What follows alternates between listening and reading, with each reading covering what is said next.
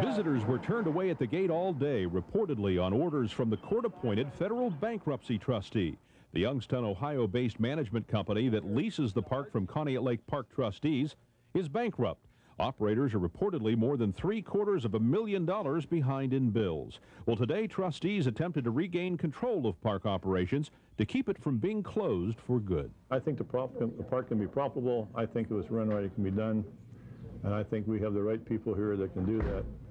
But we have to back off and do it kind of nice and easy and, you know, not try to get too fancy too quick.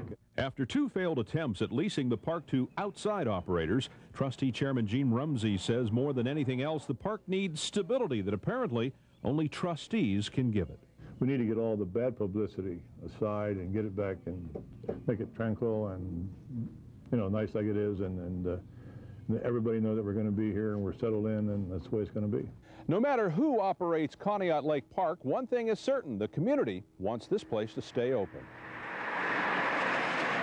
Nearby businesses depend heavily on park visitors for survival. Businesses like the Dry Dock Bar and Grill. This business and every other business they send to the lake, the motels, the bars, the restaurants, feed off of the flow from that park. I mean, as far as food, 6-packs, just going back. Without that park open, no one comes on this end of the lake. Conneaut Lake parents also want the park to stay open. It's someplace for their teenage children to go over the summer. She likes to go hang out there for the day with her friends, and the beach is nice, and it's somewhere safe that they can go that I know that they're not being bothered by anybody. Hotel Conneaut was closed today, and visitors to the beach were limited to park residents. A sunny but quiet sort of ghost town. If the federal bankruptcy court in Youngstown agrees with the plan worked out today, Conneaut Lake Park rides will run and the blue streak will roll again on Thursday.